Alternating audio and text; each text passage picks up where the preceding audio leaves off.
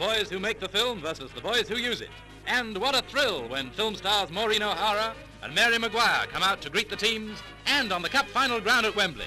Does that surprise you? Well, it doesn't surprise us, because we know what an important Cup final it is. Maureen kicks off, at a girl. And the battle is on for the Kine Weekly Cup between Associated British and the quartered shirts and Kodaks. The AB boys start with a bit of bad luck. On the way here, 2 members of the team were involved in a car crash, and just before the match they had to appeal for substitutes. But in spite of that, it's a tough dogfight all the way, until 10 minutes before the final whistle, Kodaks put one in. Associated British fight back like demons, but in spite of fierce attacks on the Kodak goal, they just failed to make it. And the match ends with Kodak the winners by 1 goal to none.